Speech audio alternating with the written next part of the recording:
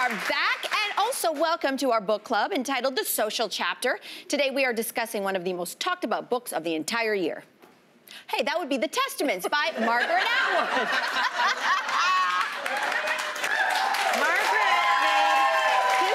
Last month when she became the oldest woman to ever receive the prestigious Booker Prize. So Jess, as Social Chapter President, why don't you give us a quick synopsis of The Testaments? So we all remember The Handmaid's Tale, which has been read around the world, including many a classroom, and has since been turned into an Emmy Award-winning show.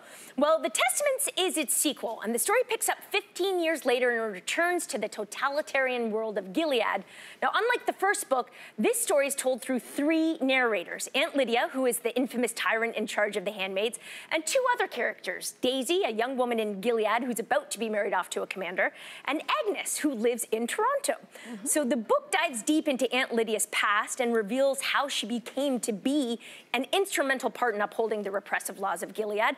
And we learn that Daisy and Agnes have this shared past together. Ooh.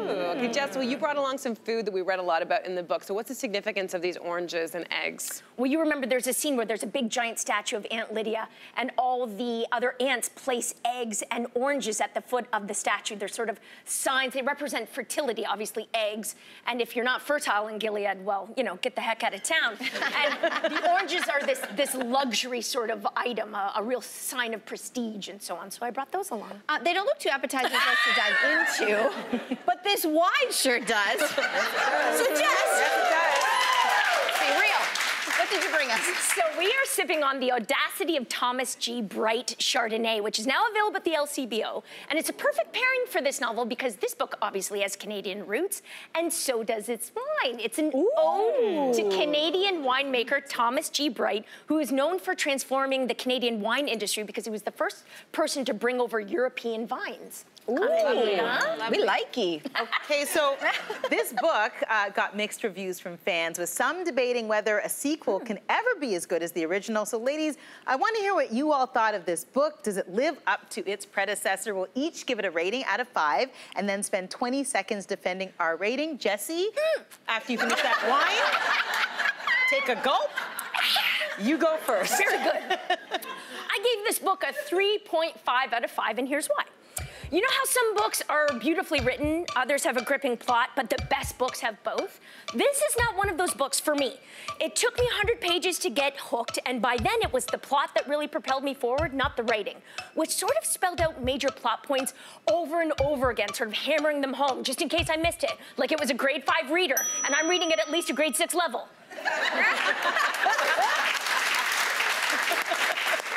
At least. Okay. I'm on the other end of the spectrum. I gave this book a 5 out of 5. Wow.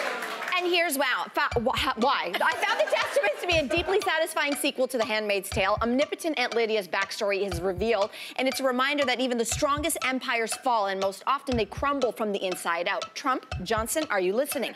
But where The Handmaid's Tale was full of darkness, despair, and hopelessness, this novel glimmers at the edges with light, optimism, and a possibility that good wins over evil. Good. And then the pendulum swings all the way to the other side. Yet again, I gave this book a 3 out of 5. Here's why. The Handmaid's Tale is one of my favorite books. Years ago, after interviewing Margaret Atwood, I broke a reporter's rule and actually asked her to sign my tattered copy. So it was with huge anticipation that I cracked open The Testaments. It didn't grip me. Maybe it was the 3-character narration format that threw me. A sequel rarely lives up to the original. That is sadly the case here. Whoa, okay. Sin. Okay. Whoa. I gave this book a 3.5 out of 5, and here's why. First, let me say I adore Margaret Atwood. We reviewed The Handmaid's Tale during a social chapter a few years ago right here, and I gave it my first 5 out of 5. But the world has changed quite a bit since then, and to be honest, because of that, it made this entire reading experience really stressful for me. It took place in Toronto. I felt like I was in it. Ultimately, this book unfortunately feels less like fiction and more like prophecy, and it just wasn't delightful for me. Oh, yeah. That's all. Fascinating. Fascinating. Okay.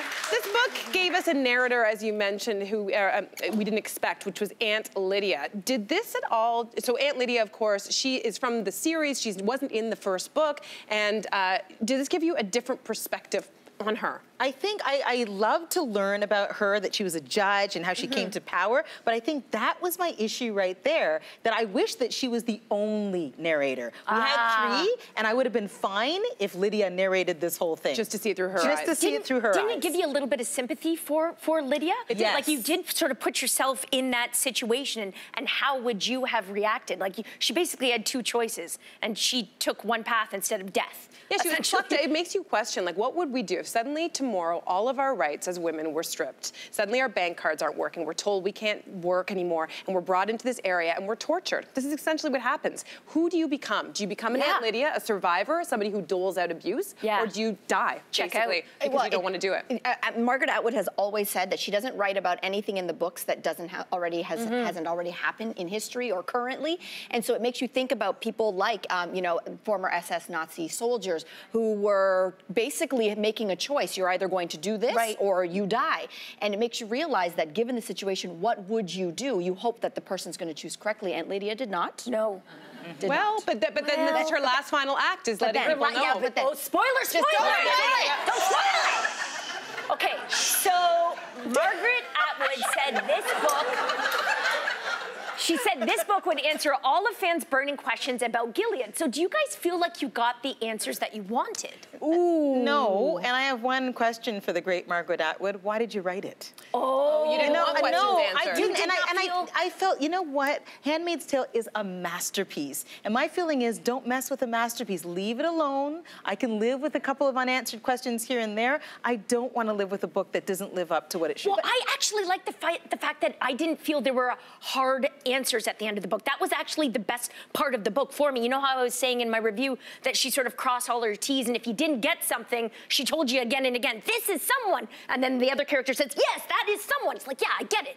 So when she left the ending sort of a bit open for me, I was like, bravo, mystery's fine. Mystery's fine in fiction. But, you know, Margaret Atwood has caught the TV bug, because this book specifically picks up 15 years after the end of The Handmaid's Tale, which is very convenient for a TV show that's still on the air, because that show can then run away with the plot, and then it sort of picks up those 15 years later. So I think she is thinking cinematically, and I'm here for it. I agree. I'm here for it. She doesn't want to be like George R.R. Martin, who still hasn't finished writing Game of Thrones. Is that a true story?